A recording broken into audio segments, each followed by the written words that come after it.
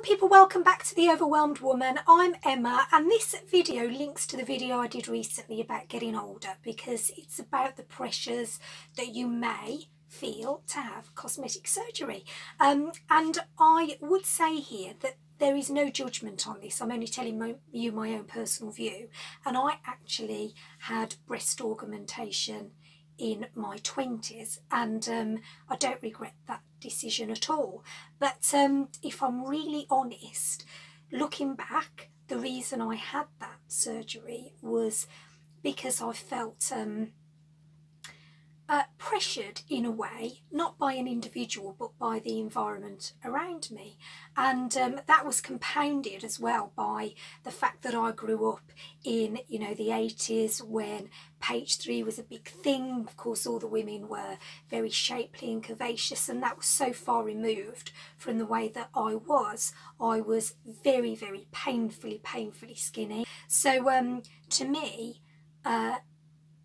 I just completely felt unwomanly, and having the surgery really did help to give me that confidence. But here's the thing, now as a 48-year-old, and especially having seen my husband go through such a lot with his health and have operations and procedures that he has not had a choice in, it has kind of changed my outlook on things, and I do wonder if I could go back to my 20-odd-year-old self, knowing what I know now, would I have gone through that surgery?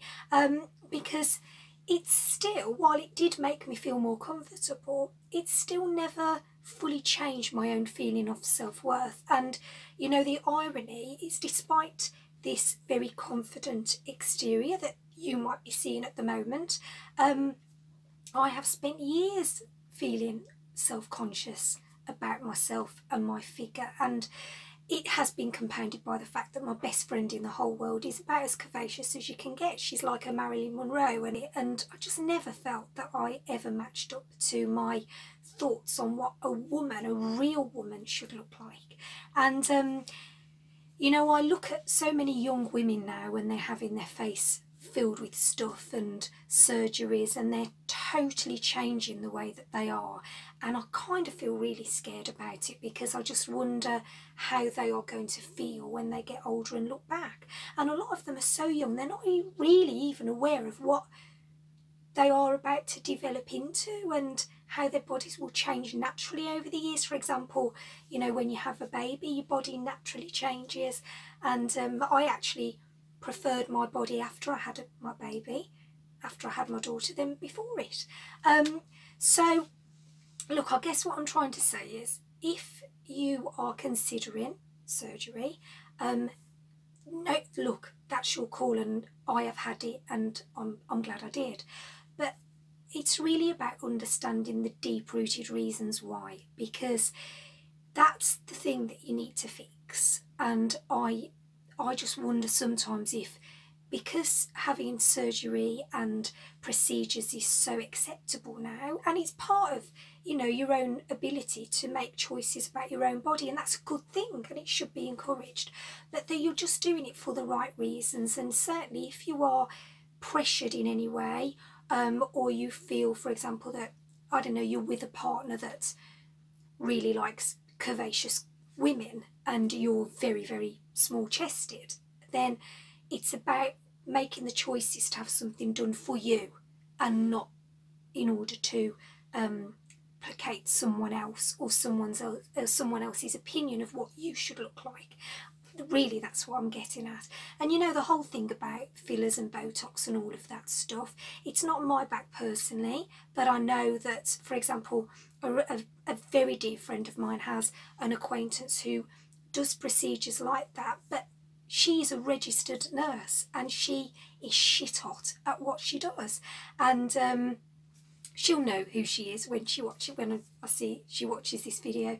But you've all seen those pictures of once beautiful women that have just wrecked themselves by just doing a lot of unnecessary stuff. And I've got an 11-year-old daughter, and I will be very, very honest about telling her that her body is hers to do with as she wants. And You know, I can hold her hand through life, but it's not my job to live that life for her. But I'll also be balancing that by saying, look, if you're ever, you know, don't feel pressured. Do things if you want to for you and not because of all that other stuff around it, which might mean that the choices you make won't actually make you happier anyway. So I hope that's been insightful for some of you. And don't get me wrong, I love the girls. Wouldn't change them for the world. But yeah, I just think it's a very grey area, and you've got to be really careful about doing things for the right decisions that will actually benefit you and your feeling of self-worth and your long-term mental and physical well-being as part of that too. So if you're overwhelmed, remember you're not alone. We're all overwhelmed together, just doing the best we can. I would love for you to drop a like in the video and subscribe to the channel and share the love, because, you know, I can't grow it without subscribers. So I'm just talking to myself, otherwise it wouldn't be a first.